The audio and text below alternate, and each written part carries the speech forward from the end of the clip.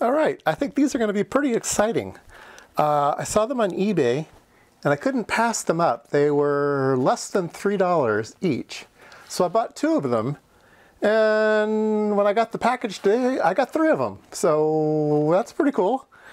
Now, I think people out there who know what these are will be pretty excited about that price point. And so this box looks like it may have been opened up once. The cool part is that these are new in the box. These are not pulled out of a radio. These aren't used. These are brand new in the box. Can you read that? Let me go down a little bit farther. All right. Filter, Bandpass, 1 each. Collins Radio Company, Cedar Rapids. So these are IF filters, and they're not actually IF filters, they're AF filters. These are 700 hertz audio filters. Brand new in the box. Oh, wow. I am so excited to see these things. Now, if you don't know what a 700 hertz filter is, you know what an IF filter is. I showed you the diagrams of mixers and then an IF and having a very narrow band pass. And so really good filters will have narrow band passes. So you can get CW filters that have a 500 hertz wide filter or a 250 hertz wide filter. And then it comes through and that kills out a lot of the noise, and then it gets down to the audio band. Well, these radios had an audio filter on them. So they had a 700 hertz filter on them, so that just the tone of the CW would come through.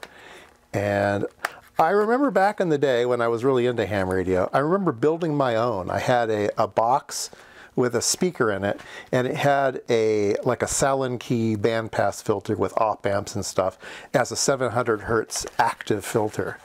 But these are the real deal. These are mechanical filters. If you don't know what a mechanical filter is, well, maybe we'll show you.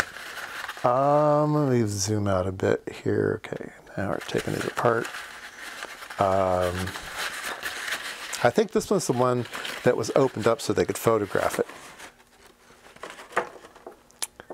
So, let's see here. Let's zoom back down again. Can you read that?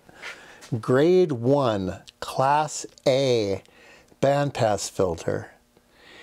735 to 865 cycles per second before hertz. So it's an 800 hertz filter. Plus or minus 35, yeah, plus or minus 35 hertz. Plus or minus 35 hertz. That is so cool. 600 ohms to 600 ohms.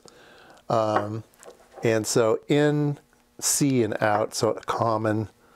Wow. Oh, wow, these are amazing. Okay, I'm sure not everybody gets this excited about filters, but the heft of these, I mean, these are super cool. These are exactly 1 inch thick, 2 3/4 long, and 1 3/4 wide, and nice heft to them, and they're sealed, and they've never been soldered. They've never been touched. These are brand new. Here we go. October of 1955. New in the box from 1955. Wow. Oh man. All right. Well, we're gonna have to try one of these out. That is way cool. All right, and I got 3 of them. Oh my God. So I bought 2 of them figuring I'd use one and I would rip one apart, but now they're so beautiful I don't know if I want to rip one apart. I might have to anyway, just for the channel. I mean, they were only $3 and I got one for free. I guess that's an omen. Take the free one and open it up. Oh, it'll be hard to do. It'll be really hard to do.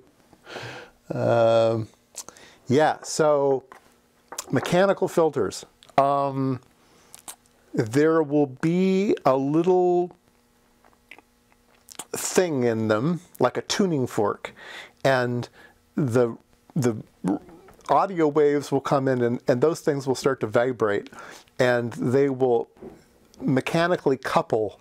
So if this one will only vibrate at a certain frequency, its length of tuning fork is fixed, and it'll only couple into this one because its length of tuning fork is fixed. And then there'll be maybe 6 of those in here. And so, yeah, wow. And Collins was, now I don't know which radio this was an option in. It must have been a really, really expensive one, because I don't remember seeing a radio that had this as an option, as a knob twist on the front of the radio. 700 hertz or 800 hertz filter. Wow. Wow. Okay, let me fiddle around with it and see if I can get it to pass some audio frequencies. All right, I put some clip leads on it, and it's going to go over here to the oscilloscope. I have it loaded with 800 ohms, and I'm sweeping it, and look at that. Beautiful. Beautiful. So let me turn off the trigger. I'll take a look at that. There we go. So what are we looking at? We are looking at a sweep from this little blip here to here in hundreds of increments. So this is 300. 4, 5, 6, 7, 800, 9, 10, 11, 12, 1300 hertz. So it's peaking at 800, and it is as advertised. Wow, amazing. That is just super cool. Yeah.